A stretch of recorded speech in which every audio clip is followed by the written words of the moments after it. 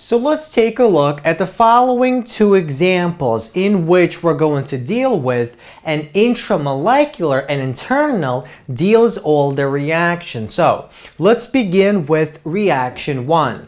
So in reaction 1, we have this reactant rearranging itself to form this product. The question is, how exactly does this take place? What is the reaction mechanism for the formation of this product? Well, basically, if we look at the following molecule, we have this pi bond that acts as our dienophile, and this is our 1,3-diene.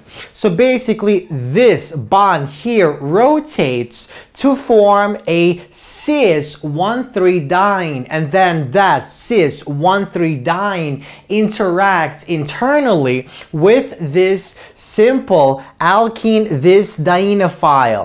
And the following rearrangement of electrons basically takes place. So we have this pi bond that attacks this pi bond rearranges to form a bond here, a double bond, and this basically attacks this carbon here. So we have the formation of a 3-membered ring here. We have a cyclohexene here with a pi bond here because it rearranges and appears here. And then we have this 4-membered ring. So this is our product that is formed via an intramolecular Diels-Alder reaction. Now, let's move on to reaction number 2. So now we have this reactant also undergoing an intramolecular Diels-Alder reaction to form this product here. Now, this is slightly more difficult to see as a result of the complexity of this molecule. But basically, we can see that this is our 1,3-diene, and it is in the cis formation.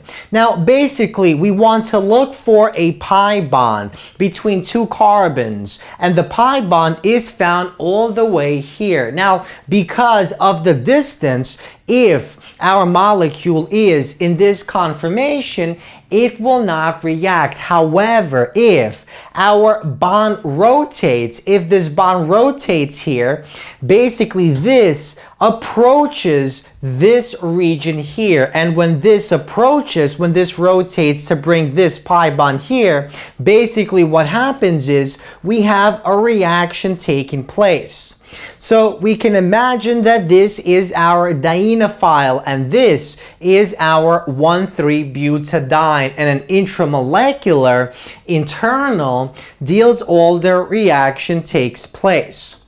So basically we have this bond here that attacks this carbon, then the pi bond here attacks this carbon, and this rearranges and basically forms a pi bond here. And we have the formation of the following product. So both of these reactions are examples of intramolecular internal Diels-Alder reaction. So